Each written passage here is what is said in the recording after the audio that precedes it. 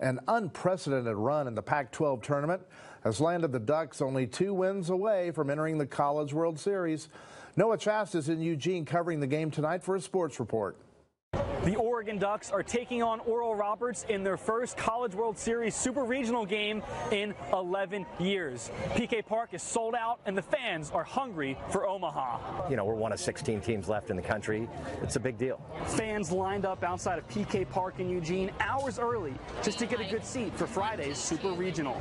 Well, in 2012, when they almost got to the World Series, I was kind of bummed because we didn't come down and get to that series. So when these last games happened and they got out of the regional, I talked to my wife and said, we've got to get down here and see this because it'll be special if they make it. The Ducks have been on a magical run, first winning the Pac-12 tournament, then securing a regional win on the road in Nashville, and now just 2 home wins away from a trip to the College World Series.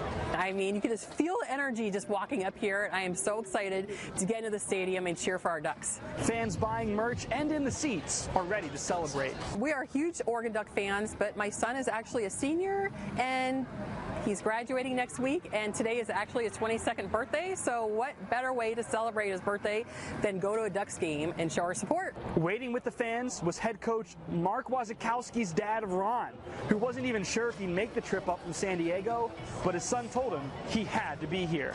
It's unbelievable. I mean, I walk around here and people say, you know, who are you? And I say, well, I'm Mark's dad. Oh, you're Mark's dad. Oh, my God, we love him. And it just, you know, it'd be really special to get to Omaha on Father's Day. That would really be cool.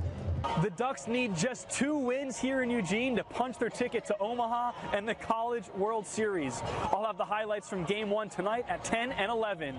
At PK Park, Noah Chast, News Channel 21.